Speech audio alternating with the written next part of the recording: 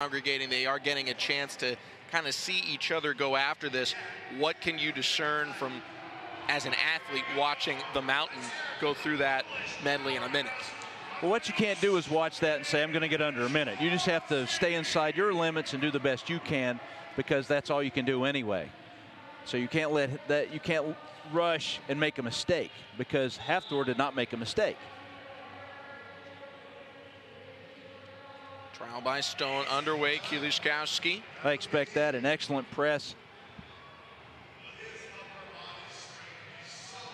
So at 10 seconds, he's got the first two stones done.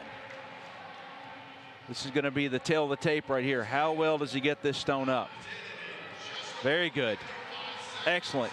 Faster on the first two stones, maybe a bit slower here, getting them to the barrel, but able to complete the 400-pound stone, and now it's the Husafell Stone. He got that one. He was really worried about that poor stone, but obviously, you know, I didn't think that would be a problem for him, because last year he shouldered that stone 5 times. It weighs more than that. Here he comes.